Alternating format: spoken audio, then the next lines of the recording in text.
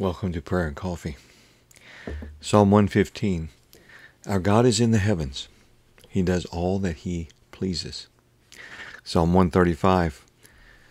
Whatever the Lord pleases, He does in heaven and on earth. Daniel 4. His dominion is an everlasting dominion. His kingdom endures from generation to generation. He does according to His will among the host of heaven and among the inhabitants of the earth.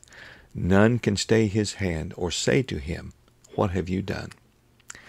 In spite of all that's going on in our nation, in the world, God is still going to do what He has planned for right now. When God begins to move, nobody really has Him all figured out. You can't fit God to any box, any preconceived notion. They thought Jesus was coming in a chariot to set up a kingdom, and He came on a donkey to go to a cross and to a tomb. Whatever the Lord pleases, He does. We catch glimpses of what He's going to do. In Amos 3, for the Lord God does nothing without revealing His secret to His servants, the prophets.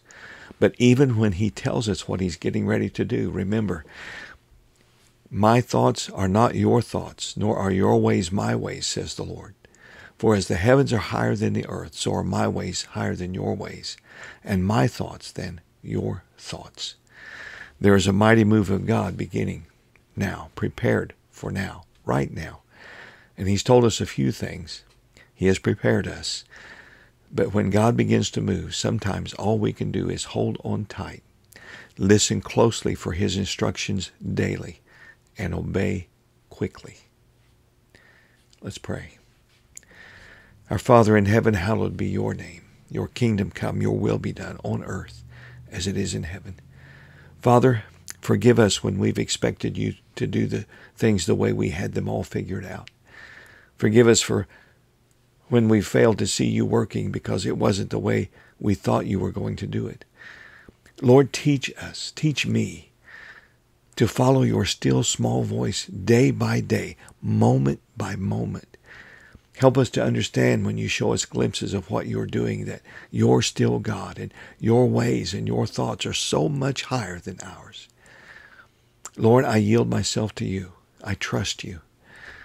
I'm holding on even when I don't understand it all. I'm holding on because you are my God and my hope is in you. Jesus, our eyes are on you as we join you in prayer for healings and signs and wonders and for workers in this harvest, for this generation. In your name, Jesus. Amen.